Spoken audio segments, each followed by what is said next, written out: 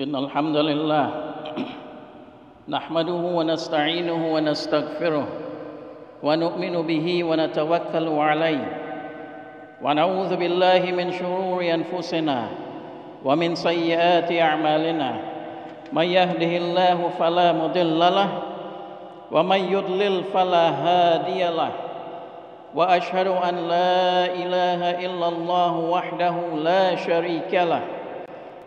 شريك له في ربوبيته وألوهيته وأسمائه وصفاته وأشهد أن محمدًا عبده ورسوله صلوات الله وسلامه عليه وعلى أزواجه الطاهرات أمهات المؤمنين وعلى أصحابه أجمعين وعلى خلفاء الراشدين وعلى أصحابه أجمعين وعلى كل من اتبعهم بإحسان إلى يوم الدين. أعوذ بالله من الشيطان الرجيم. بسم الله الرحمن الرحيم. يا أيها الذين آمنوا اتقوا الله حق تقاته ولا تموتن إلا وأنتم مسلمون. يا أيها الناس اتقوا ربكم الذي خلقكم من نفس واحدة يا أيها الناس اتقوا ربكم الذي خلقكم من نفس واحدة وخلق منها زوجها وبث منهما رجالا كثيرا ونساء واتقوا الله الذي تساءلون به والأرحام إن الله كان عليكم رقيبا. يا أيها الذين آمنوا اتقوا الله وقولوا قولا سديدا يصلح لكم أعمالكم ويغفر لكم ذنوبكم ومن يطع الله ورسوله فقد فاز فوزا عظيما. أما بعد فإن أصدق الحديث كتاب الله وخير الهدي هدي محمد صلى الله عليه وسلم وشر الأمور محدثاتها وكل محدثة بدعة وكل بدعة ضلالة وكل ضلالة في النار. All praises are for Allah subhanahu wa ta'ala. We praise Him, we thank Him, we glorify Him, we seek His help and aid, and we ask Allah to forgive us. We ask Allah to protect us. We seek refuge in Allah from the evils of our own selves and from the sins that we commit. Indeed, whoever Allah guides, there is none who can misguide. And whoever He causes to go astray, there is none who can guide. I testify that there is none deserves to be worshipped except Allah. And I testify that Muhammad sallallahu alayhi wasallam is His slave and messenger. Verily, the best of speech is the book of Allah. The best of guidance is the guidance of Muhammad sallallahu alayhi wasallam. And the worst of religious matters are those that are innovated. And every religious innovation is a bid'ah. And every bid'ah is a misguidance. And every misguidance will be in the fire of hell. Wa iyadhu billah. May Allah protect all of us from the fire of hell. Ameen ya Rabbal Alameen. O Muslims, Alhamdulillah, we are in the month of Muharram, starting the new Hijri year, 1443 Hijri. And Muharram is one of the 4 sacred months. We know that there are 4 sacred months: Dhul Qa'dah, Dhul Hijjah, Muharram, and Rajab. And the most significant event that took place in history happened on the day of Ashura, on the 10th of Muharram, when Allah subhanahu wa ta'ala saved Musa alayhi salam and Bani Israel, the children of Israel, from the brutality, from the oppression, from the injustices of Pharaoh and his helpers. That significant day, in fact, was a day that was commemorated by Quraysh itself before Islam. It was a day that they used to fast. Although they were not people of the book, But that day of Ashura was significant, and it was significant and commemorated by Quraysh. And the significance of that day went beyond the people of the book. So what is Ashura? Ashura is a day of the days of Allah subhanahu wa ta'ala. And we have in the Quran, Allah subhanahu wa ta'ala says, وَلَقَدْ أَرْسَلْنَا مُوسَى بِآيَاتِنَا أَنْ أَخْرِجْ قَوْمَكَ مِنَ الظُّلُمَاتِ إِلَى النُّورِ وَذَكِّرْهُمْ بِأَيَّامِ اللَّهِ.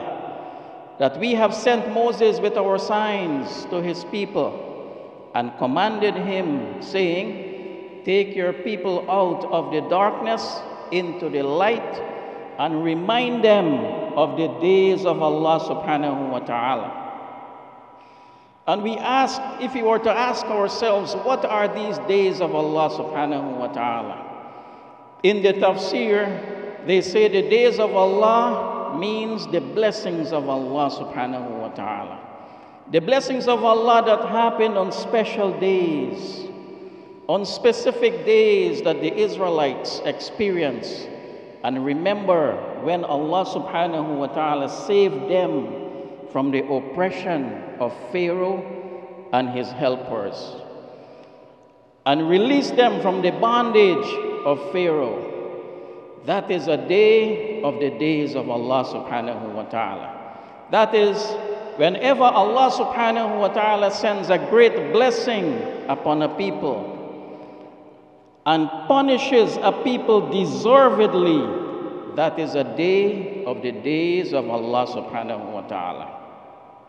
It is a day to remember and a day to reflect upon the blessings of Allah subhanahu wa ta'ala, and also a day to remember the punishment of Allah subhanahu wa ta'ala. And so Musa alayhi salam in the next ayah, he reminded his people of the favors and the ni'mah of Allah subhanahu wa ta'ala. Allah says, فَاذْكُرُوا نِعْمَةَ اللَّهِ عَلَيْكُمْ إِذْ أَنْجَاكُمْ مِنْ آلِ فِرْعَوْنَ. That he tells them to remember the favors of Allah upon you, that he had saved you from the people of Pharaoh. And what did the people of Pharaoh used to do? يَسُومُونَكُمْ سُوءَ الْعَذَابِ وَيُذَبِّحُونَ أَبْنَاءَهُمْ وَيَسْتَحْيُونَ نِسَاءَكُمْ يَسُومُونَكُمْ سُوءَ الْعَذَابِ وَيُذَبِّحُونَ أَبْنَاءَكُمْ وَيَسْتَحْيُونَ نِسَاءَكُمْ. That they would send the worst type of punishment upon them. They would kill the male children and save the female children. And he says, remember those favors of Allah subhanahu wa ta'ala upon you.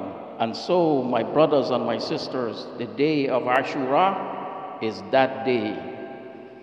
And when the Prophet sallallahu alaihi wasallam came to Medina, he saw the Jewish population fasting on this specific day, on the 10th of Ashura, 10th of Muharram, the day of Ashura.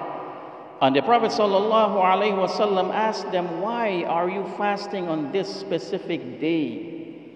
And the Prophet sallallahu alaihi wasallam, actually they told him, هذا يوم صالح نجى الله فيه بني إسرائيل من عدوهم فصامه موسى.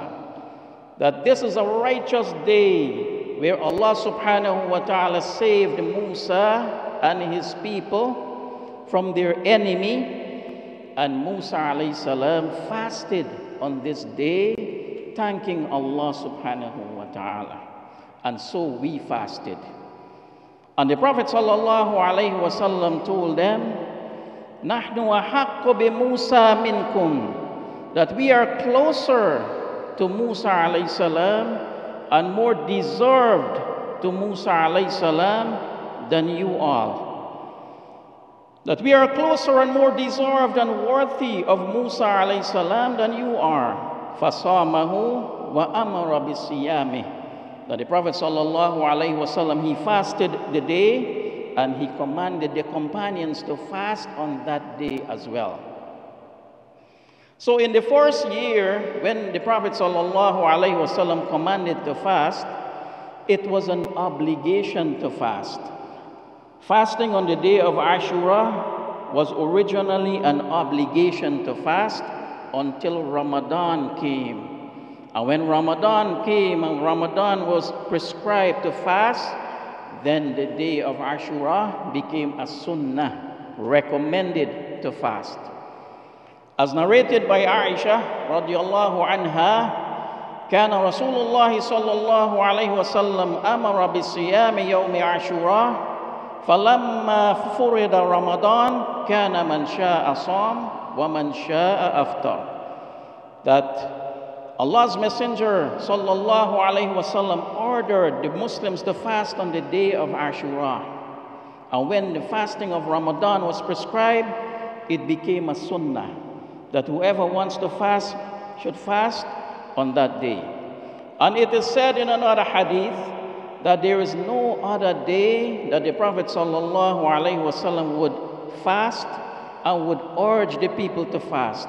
That there is no other day that the Prophet sallallahu alaihi wasallam was eager to fast and ordered the people to fast. And he sallallahu alaihi wasallam said about the benefits of fasting that day, Siyamu yawmi Ashura inni ahtasibu ala Allah an yukaffira as-sana allati qablahu. That fasting on the day of Ashura, I hope that Allah will expiate the sins of the year qablahu, of the year that came before it, of the past year. So the fasting on the day of Ashura, which is the 10th of Muharram, will give you a great reward from Allah Azza wa Jal. One day of fasting, small action, huge reward. 1 year of expiation of sins. And according to Imam Nawawi rahimahullah, he said, expiation of sins here refers to the minor sins, not the major sins. The major sins require specific tawbah, specific repentance to Allah subhanahu wa ta'ala. So this is referring to minor sins. And towards the end of the life of Rasulullah sallallahu alaihi wasallam, the companions came to him and they said, Ya Rasulullah, innahu yawmun tu'azzimuhu al-yahudu wan-nasara. That, O Messenger of Allah, it is a day that the Jews and the Christians, they honor it. They fast on it. And we want to be different from them. They honor this day. And so the Messenger of Allah sallallahu alaihi wasallam, he replied to them, فَإِذَا كَانَ الْعَامُ الْمُقْبِلِ إِنْ شَاءَ اللَّهِ سُمْنَ يَوْمَ التَّاسِعِ. That the Prophet sallallahu alaihi wasallam said to them that when the next year comes, by the will of Allah, we will add to it the 9th day. So we will be different from the Jews and the Christians. We will add the 9th day, the 9th of Muharram.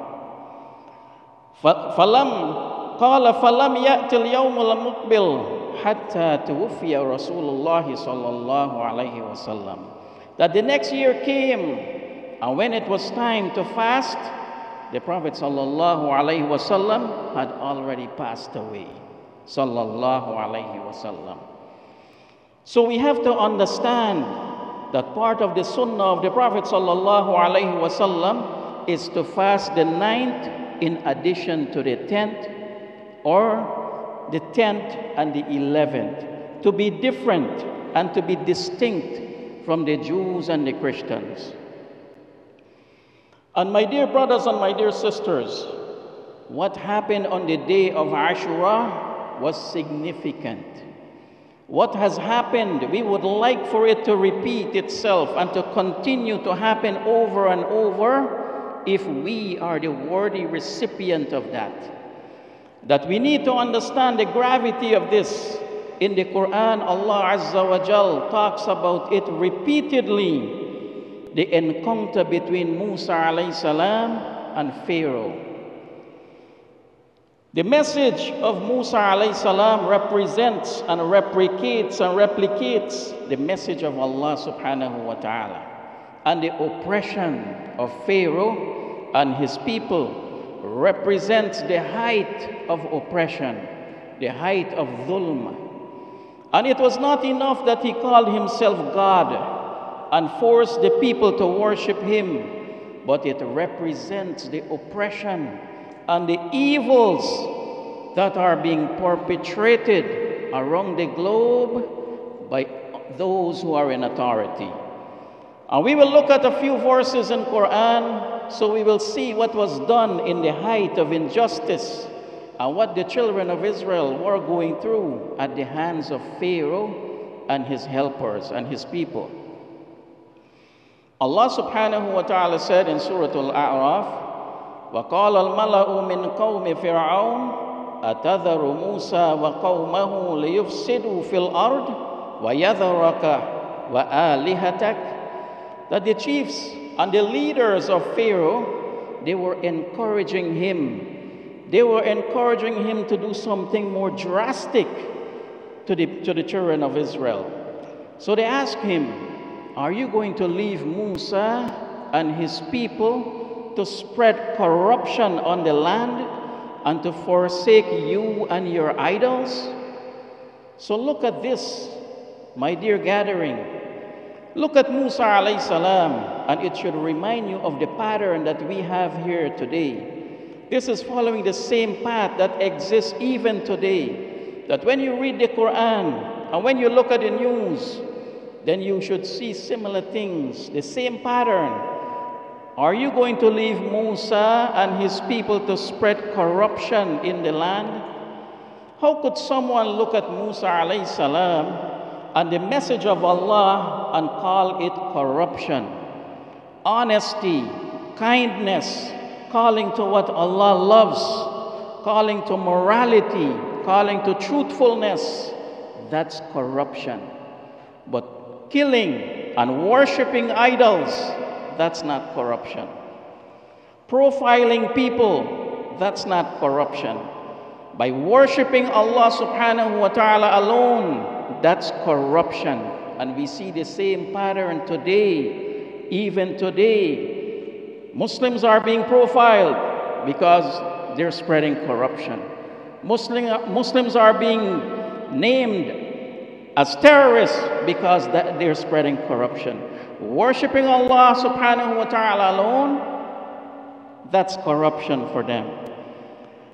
Being decent in how you dress, how you talk, and how you uphold the truth, that's corruption. So the chiefs were asking Pharaoh, are you going to let them do this?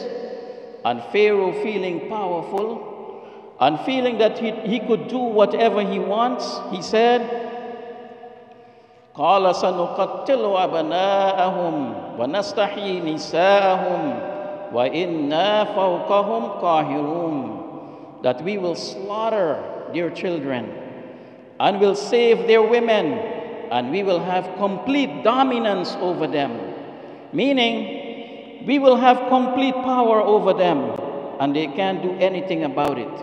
We can do whatever we want and they cannot do anything about it. We can put them in concentration camps and they cannot do anything about it. We can do whatever we want. We can evacuate them from their own homes. We can take away their land and they cannot do anything about it because no one can stop us. And we see this same pattern, my dear brothers and my dear sisters, we see this same pattern happening even today. This is what Pharaoh taught, and this is what the pharaohs of today taught, that they could do whatever they want and no one can stop them. And subhanallah, in the face of such mighty aggression, Bani Israel could do nothing. They saw their children being killed and slaughtered, and they could do nothing about it. And they saw their women being taken away, and they couldn't do anything about it. Now the difference is that Musa alayhi salam, he is now in their midst. So what is Musa going to tell them now? In the face of this declaration, Musa alayhi salam addressed them. And he said, قال موسى لقومه استعينوا بالله واصبروا. He told them, seek the assistance of Allah Azza wa Jal and have patience. And subhanallah, this advice is not coming from me and you. It is coming from a prophet of Allah who was inspired by Allah subhanahu wa ta'ala to tell them that, to convey that to them, to be patient and seek the help of Allah subhanahu wa ta'ala. Because you have no power at this stage, you have no power to repel the evil. So what you do, you seek the assistance of Allah and then you have patience. And Musa alayhi salam continues, Innal arda lillahi yurithuha man yasha'u min ibadihi. That indeed the earth belongs to Allah. He causes to inherit it whoever He pleases from His servants. Here Musa alayhi salam is paving the way for them. And he advised them to seek the help of Allah subhanahu wa ta'ala and be patient and walk the path of taqwa. Because Egypt doesn't belong to the pharaohs. None of the lands belong to any pharaohs of the land. None of the land belongs to any pharaoh of the world. It belongs to Allah Azza wa Jal. Allahu yurithu man yasha. Allahu yurithuha man yasha. Allah gives it to whomever He pleases. So Musa alayhi salam was telling his people, if you want your situation to change, right now you don't have the power to push back or to do anything about it. If you want your situation to change, you don't have the power. You don't have the power, but you still have power. You're mistaken if you think that you're defenseless and powerless. You still have power. In fact, you have the greatest power. Just please Allah subhanahu wa ta'ala within the capacity that He has given you. فَاتَّقُوا اللَّهَ مَسْتَطَعْتُمْ. That fear Allah to the best of your ability. Just keep your duties to Allah to the best of your ability. Just please Allah subhanahu wa ta'ala within your ability. Please Allah Azza wa Jal, and He will make a way out for you. Allah Azza wa Jal has promised. Allah subhanahu wa ta'ala has made a promise to you and to everyone. And the promise is, وَالْعَاقِبَةُ لِلْمُتَّقِينَ. That the best outcome, the best success belongs only to the righteous. The best success, the best outcome belongs only to the righteous. Meaning, if you're not from among the righteous, then you don't deserve it. So we understand that under the pressure that Bani Israel was under, it was hard to be patient. But at the same time, they should have been better in their response to Musa alayhi salam. Because they said to him, قَالُوا أُوذِينَا مِنْ قَبْلِ أَنْ تَأْتِيَنَا وَمِنْ بَعْدِ مَا جِئْتَنَا. That, O Musa, we have been experiencing this harm to us before you came to us and after you came to us. Meaning that they were fed up, that they were tired, they have no more patience, they lost it. How long will you ask us to be patient? How long do you want us to be patient? But they fail to understand that Allah Azza wa Jal only allows injustice up to a certain point. Allah subhanahu wa ta'ala allows injustice and dhulm, oppression, up to a certain point. Whether from Pharaoh or whether from anybody else who spread corruption and oppression in the land. And that certain point is determined by two things. One, the height of injustice being done by someone. And two, that those receiving the injustice and oppression, if they receive it with patience, knowing that Allah subhanahu wa ta'ala is in control, knowing that Allah subhanahu wa ta'ala is always in control, that will shorten the lifespan of the oppression. That will shorten the lifespan of the injustice, and it will end.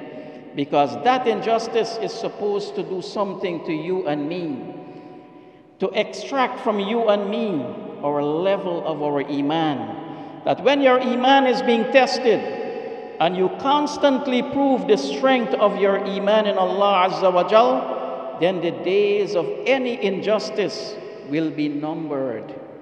So when they ask him, how long are we supposed to be patient?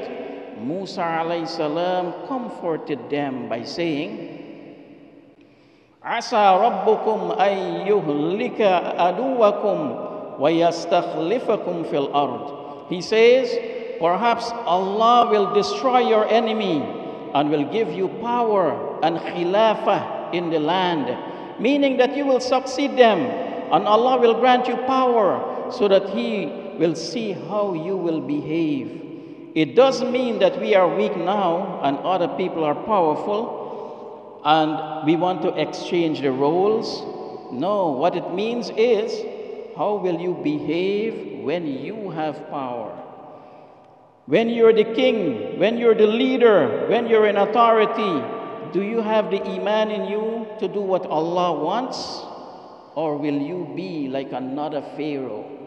Or will you be Pharaoh-like? Because it's easy to resemble your enemy and replicate what they're doing. Will you be like Pharaoh, or will you be like Muhammad sallallahu alayhi wa sallam? So Allah subhanahu wa ta'ala wants to see, okay, fine, I will give you power and see how you handle it. So if you misbehave, He will take it away from you. He took it away from Pharaoh. And the reason why we had power and we lost it is because we didn't do what Allah Azza wa Jal wants. We didn't deserve it, and now we want it back. Allah says, وَالْعَاقِبَةُ لِلْمُتَّقِينَ. The best outcome, the best success belongs only to the righteous. Al-Muttaqun. So may Allah subhanahu wa ta'ala make us from among the righteous. Ameen ya Rabbal Alameen. Aqulu qawli hadha wa astaghfirullah li wa lakum fastaghfiruh innahu huwal ghafurur rahim.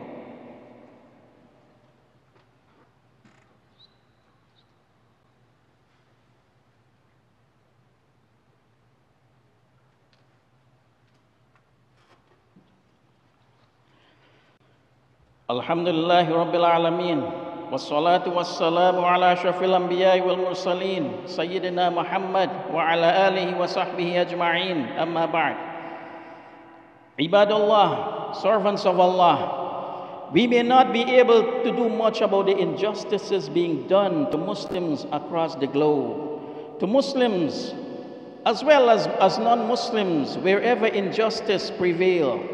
We may not be able to change it, but at the same time, you're able to change it. And you can consider yourself part of that resistance to injustice as long as you say yes to Allah and no to shaitan. As long as you uphold the command of Allah and you follow the commands of Allah subhanahu wa ta'ala, and you fulfill your obligations and stay away from the prohibitions of Allah. You're part of that resistance to injustice. You're part of that resistance to injustice because of your actions right now are helping your brothers and sisters who are being oppressed all over the world. Because you decide to be closer to Allah subhanahu wa ta'ala. That when you decide and you fast on the day of Ashura, and you remember how Allah subhanahu wa ta'ala saved Musa alayhi salam and Bani Israel from oppression, and you follow the sunnah of the Prophet sallallahu alayhi wasallam, then you're part of that resistance to injustice. And remember, you're doing this so that that incident can keep repeating, and wherever there is injustice, Allah subhanahu wa ta'ala will take it away. Every time you raise your hand and make dua to Allah, you're part of that resistance to injustice. The day of Ashura is when you'll be fasting and remember all the pharaohs around the world, all the pharaohs who are oppressing Muslims around the world, and you're part of that resistance to injustice. And always remember, the beautiful lesson of Ashura for us is that Allah subhanahu wa ta'ala would always come to the aid of His people. And we take lessons from that individually, regardless of what the struggle you are going through. Individually, whatever struggles, remember, return back to Allah subhanahu wa ta'ala. Seek help in Allah. Have patience. Never lose hope. And you will see the aid of Allah subhanahu wa ta'ala. And as a community, as an ummah also, whatever the struggles, globally, we need to turn back to Allah subhanahu wa ta'ala, seek His help, be patient, and the help of Allah subhanahu wa ta'ala will be upon us. So, another thing is, when we are going to commemorate the day of Ashura, let us remember that the day of Ashura is not about Hussein radiallahu anhu. The day of Ashura is about Musa alayhi salam and Bani Israel. It is not about Hussein radiallahu anhu. That's what it is, and that's the original meaning of Ashura. We need to observe and commemorate Ashura as the Prophet sallallahu alaihi wasallam and the companions, they used to commemorate Ashura by fasting it, getting closer to Allah subhanahu wa ta'ala. Not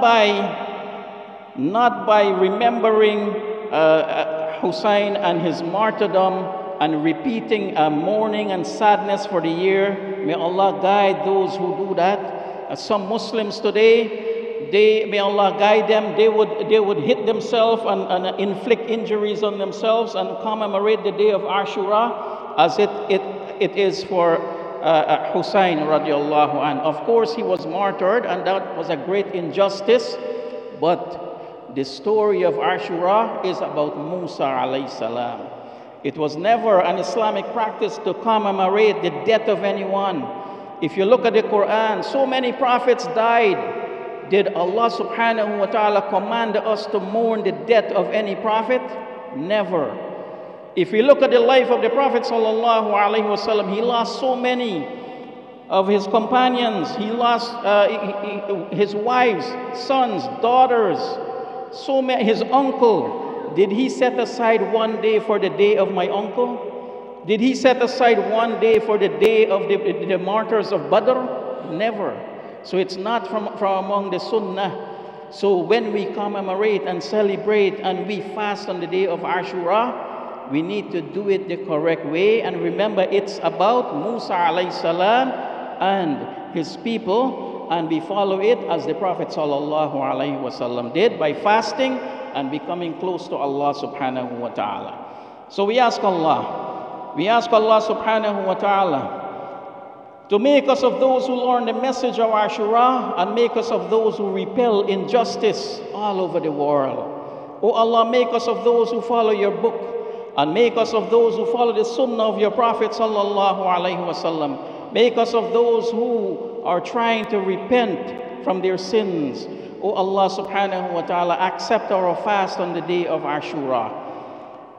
Allahumma aslih ahwal al-muslimina fi Filistin. اللهم أصلح أحوال المسلمين في كل مكان يا ذا الجلال والإكرام. اللهم إنهم مغلوبون فانتصر لهم. ربنا أفرغ عليهم صبرا وثبت أقدامهم وانصرهم على القوم الكافرين.